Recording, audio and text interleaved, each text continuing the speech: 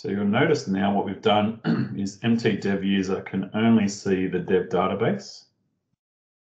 Can't see test or prod.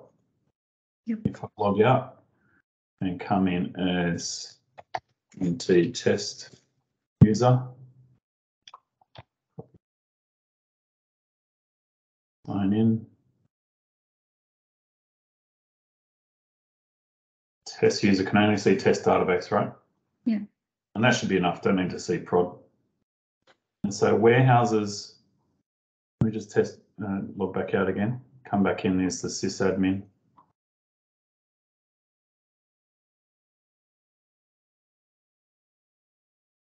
Warehouses, I do have separate dev test prod, okay? Also created this new warehouse, which we started to leverage for some other testing. I'll talk about that in a second. If I jump back into Power BI, you can see this.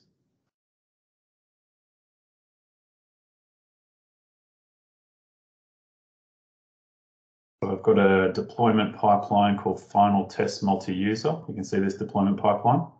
Yeah. And effectively what I've done is the parameters that roll through this pickup warehouse end database. And so when you go into these guys, I'll jump into the dev one. And so in my warehouses history, I've got it on auto refresh. Okay, so been some stuff happening last night with this new warehouse, and then looks like I've picked up a little bit of a, don't know what's going on there. Anyway, let's try and refresh dev. Have a quick look at the table first.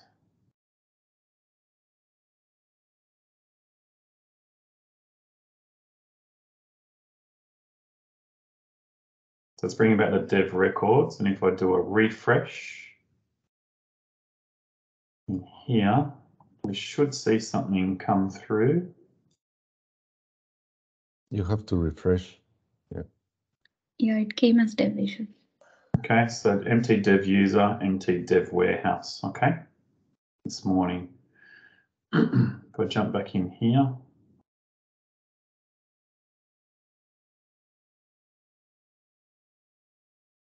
Back to deployment pipeline, come into here.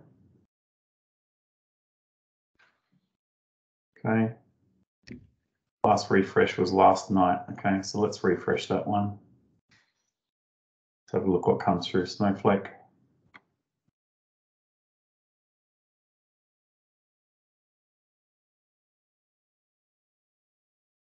There's empty test user and empty test. So far so good. Go back into the deployment pipeline just to check record return.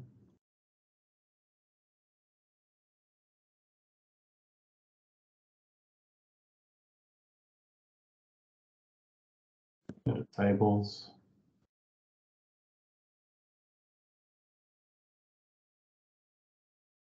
Test records, and even after a second refresh, we should get another one.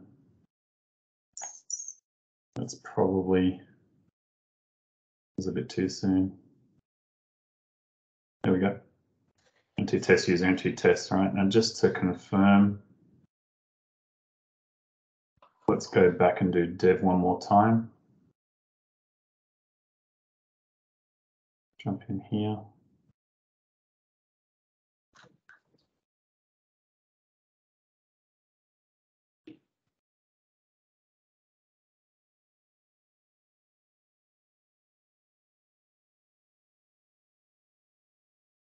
Empty dev user, empty dev.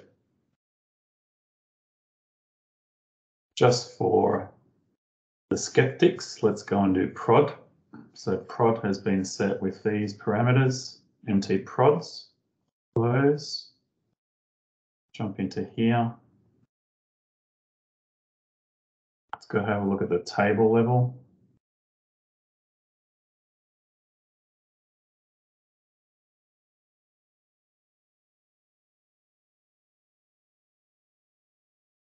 There's the prod record, do a refresh. There's your prod user. So unless I'm missing something, that's all working now. Now what I did last night is you notice that I had this new warehouse user. So I went through and recreated this whole development pipeline only using new warehouse. And what was interesting is it actually wouldn't work. It actually was giving me these errors. So I think what we should try today, maybe Jose and Danil, is try this concept of the multiple warehouses. Speaking to Oswald yesterday, he kind of said it's a best practice anyway, because if you get your Power BI usage report working, you'll be able to measure the usage separately rather than just having the one warehouse. But it seems to be the case that there's a quirk in Power BI that it stores, the first time you log in via warehouse and database, it stores those credentials in the backend cache. And unless you keep separate, unless you allow it to store separate ones of these, effectively it keeps this somewhere in the backend, right? So it's storing that in the cache somewhere in the backend with the username and password. And if you ever use that again, it'll use the old one that it knows about, right?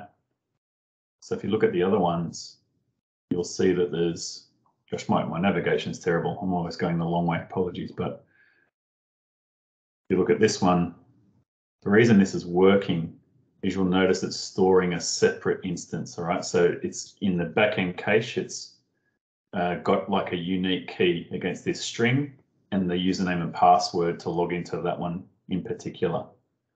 So that's the trick. I think Power BI needs those to be separated. If you look at prod, it's the same thing. Come in here, look at the data flow. Again, there's two, but you'll notice that this one is unique as well.